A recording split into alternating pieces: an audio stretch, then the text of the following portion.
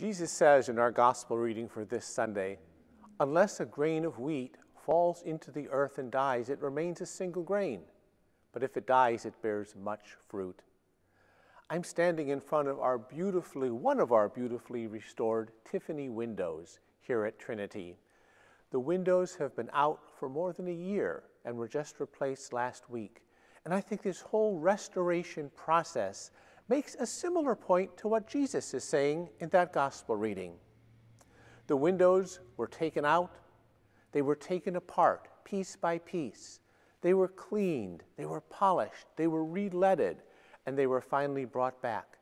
They went through a kind of death in order to now shine with this new light coming through them to restore their full beauty.